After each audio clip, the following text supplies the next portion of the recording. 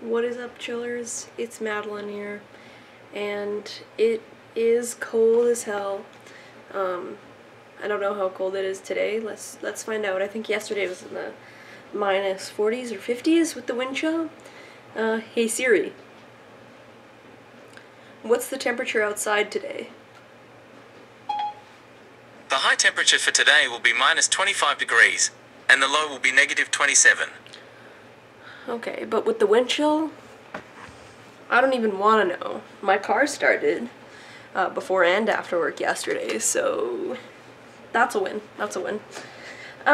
So today, because I'm bored and it's cold and I haven't done this in a long time, I figured maybe I'd make a little video. And I kind of want to make this about how I've been feeling lately about my relationship to media. So I love music, okay? I like listening to music. I don't really play music. I don't really think I have the most crazy, obscure, or objectively good taste or anything. I remember before I got Spotify, before streaming even became a huge thing, I was a CD person. Early 2017, I think February, is when I actually subscribed to Spotify officially. For the first while, I thought, yeah, wow, I used to spend so much money on CDs every month.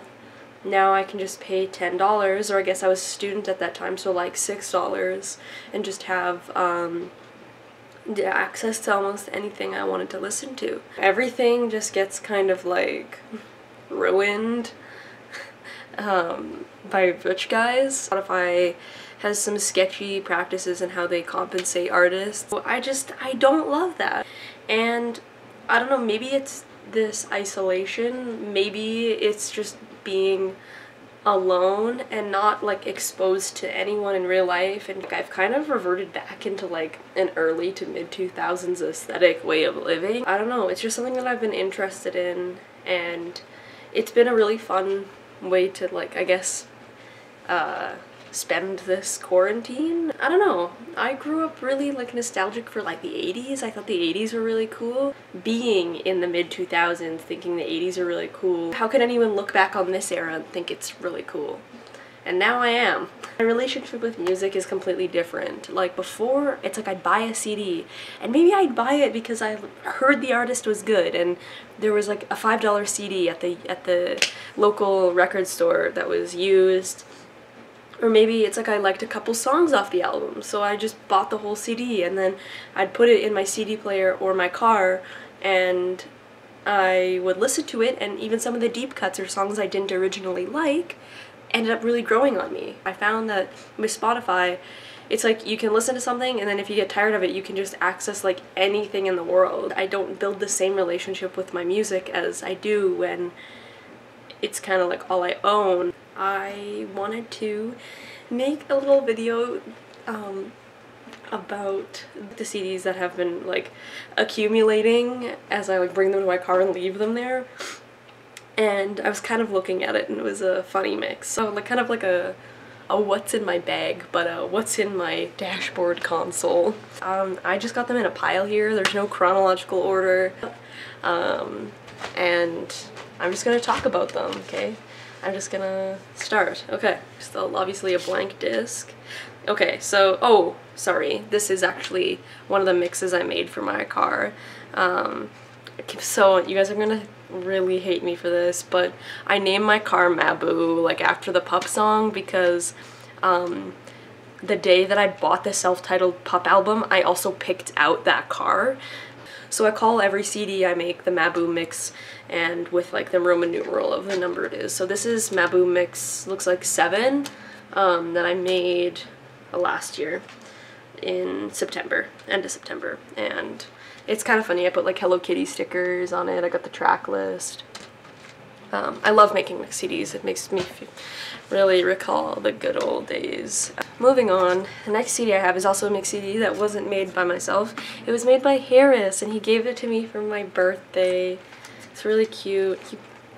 He put a ticket stub from the Japandroids Cloud Nothings, concert we went to on October 16th, 2017. We went to that together and we like held hands and we walked there even though we like weren't like officially like anything at all. It was so cute. Anyways, so he made this happy birthday Fango Jet, and then in the CD case is a picture of me with 2 joints in my nose. And then I have this CD which I got in like the $2 bin at the Vinyl Diner when I was in high school, and I still keep it in my car because it's such a good album. It's the Fox Confessor Brings the Flood by Nico Case. Another CD, oh I have this mix CD I made. It's like a construction paper case. Oh my god, look at it, it's like a sad face with $signs. It was from a CD I made for myself called I'm Rich. And I made this in 2015. When I made it in 2015, I was like, I want to make a mix CD of mid-2000s indie rock. So we've got like Klaxons, Subways, We Are Scientists, Queens of the Stone Age, Block Party. The next CD, y'all aren't gonna be surprised at all. It's the Twin Fantasy with both Face to Face and Mirror to Mirror. I'm not gonna say anything more about that because you know. Another CD I have in here was literally $1 at the Vinyl Diner.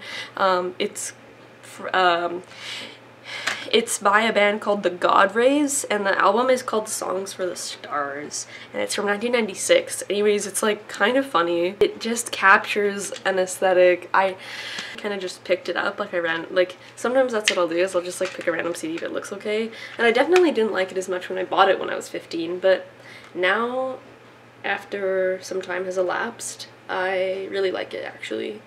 And it just is perfectly nostalgic for me. So, and it's like, you're not gonna find that on Spotify.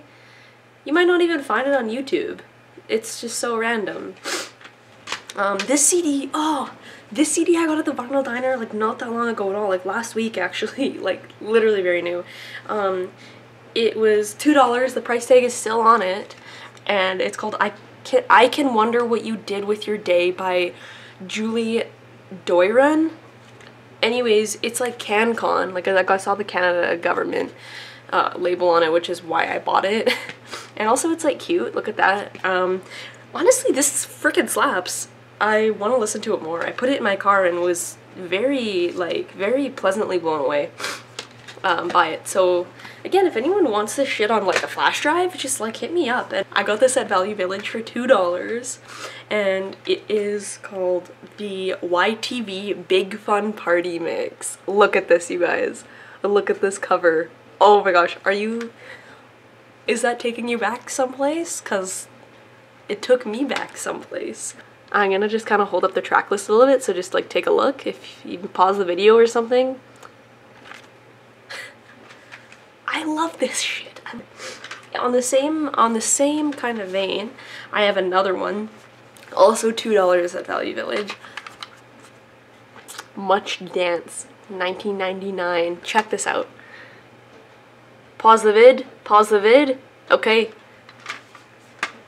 This shit, and the thing about these mixes is that they're mixed, right? So you put it in and it like all the songs kind of flow into each other, because it's meant to like put it on when you're having a party, like, you know, so there's no silence between the songs. Do you see this little guy? Do you see this little guy? Like, do you guys remember that? Do you guys remember that? This shit, it has unlocked something within me. I have this, I got this at the Vinyl Exchange. It's 14 songs by Paul Westerberg, and I bought it in like 2017 because I liked a guy who liked Paul Westerberg.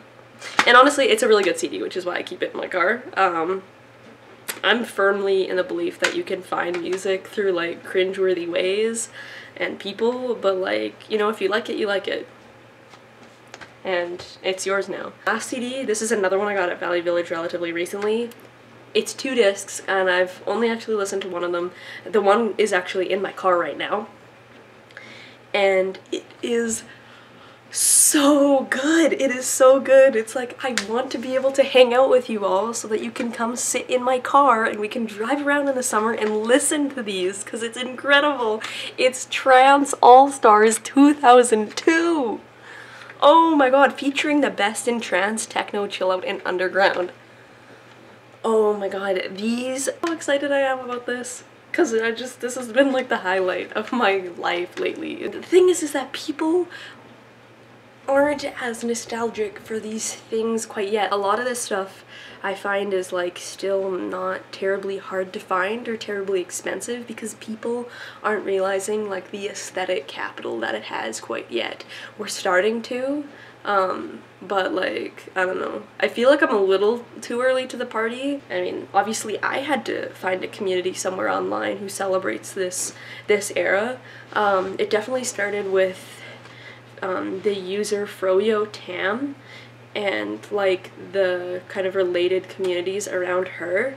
She does graphic design and she runs a lot of different like aesthetic accounts on the internet. Like you may have heard of like the Y2K Aesthetic Institute. That's run by Froyo Tam. She also is one of the 3 who created the Digicam Love community. I'm in a Discord with all of them and everyone else, like, and the thing is there's not that many people in the Discord. There's just a few of us, and we all like connect with each other on Instagram and stuff. That's kind of why I made my digital camera Instagram in the first place. If you guys are interested in like these kinds of aesthetics and the technology and whatnot, I'm part of a Facebook group. Like, it's a pretty big Facebook group and it's called the CRT Collective, and it's people who just kind of show off their interesting setups with their CRT monitors, whether they're computer or television monitors. And some people have some really cool ones. People even like post when they have ones for sale. Of course, like no one's in Saskatchewan getting rid of them, so they're all over, like, you know, all over mostly North America. But some people have some really interesting ways that they set up their stuff. I'm not gonna be out here collecting CRTs or anything. Like, my retro gaming begins and ends with a PS2. Like, my CRT I got for free and Facebook buy and sell, and it's by no means like a really crazy cool Sony Trinitron. It's just like a regular Panasonic, but it is really cool to see what people are doing with their setups and what kind of monitors they find. Some people have some really old ones. Some people even like mod them. I don't know, thanks for like watching this, I guess. It's mostly me just talking about why I've been into this aesthetic of like the mid-2000s.